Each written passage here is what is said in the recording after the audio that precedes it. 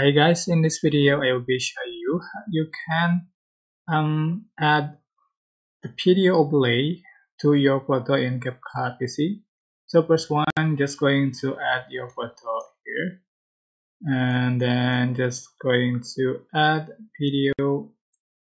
You want to make it as an overlay, just put on the top photos, and I'm going to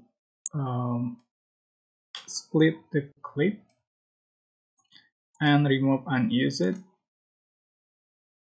so you can just for the duration of photos like this.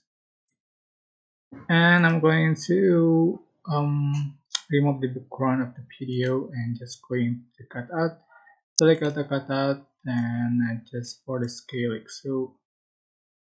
And here we go. Yeah, super simple, but I hope this tutorial was helpful for you. Don't forget to click like, comment, share.